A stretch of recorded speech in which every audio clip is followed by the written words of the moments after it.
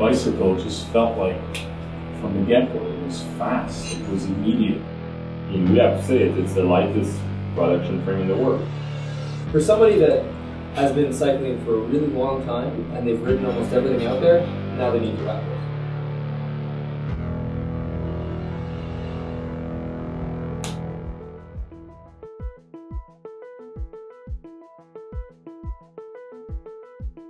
To create the world's lightest bike, but also the world's most durable bike. At the onset of this project, you were the doubting Thomas. Is that a fair statement? Yeah.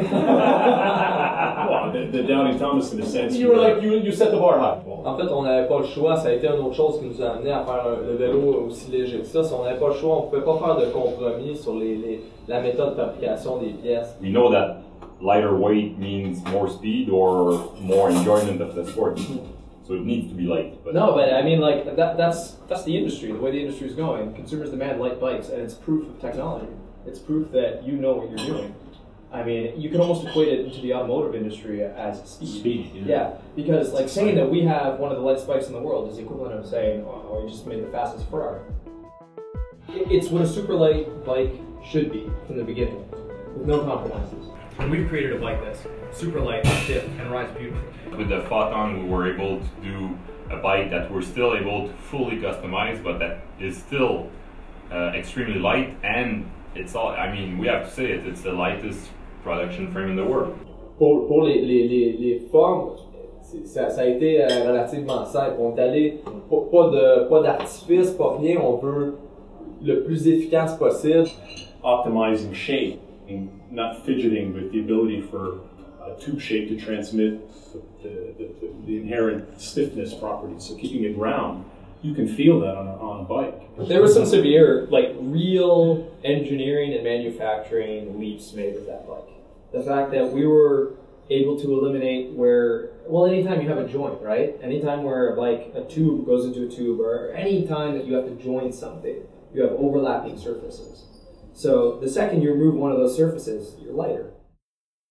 Also think that the building in North America, or we just plainly have access to better material also.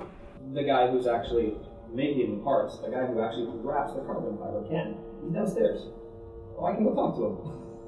You know, like which other company can you do that? Where you have access to the guy who's actually going to end up making each bike. Getting his input. Yeah, right. And I need it. Like, you have need the designer, the engineer, and the machinist that has lunch together, the machine and the fiber is downstairs. So for the dropout, we're able to pull out the molds in a few days, and Yannick, the machinist, was able to tell us if it's going to work or not, if it could be machined. To test various iterations of what the end product is quickly and get it out on the road and test it. And in some cases, certain things prove to be, inexhaustible, great layups, things that last a lifetime. Others break like that, so you learn quickly.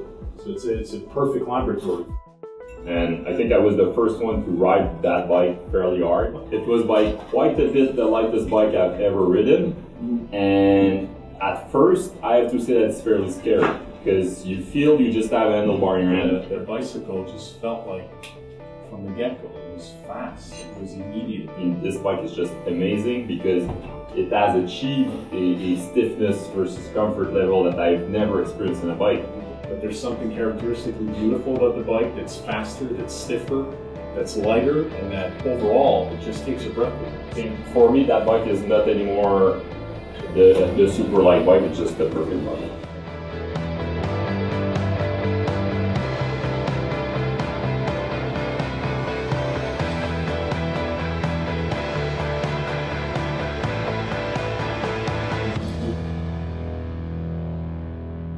You can sense something that, right away, you're looking for faults.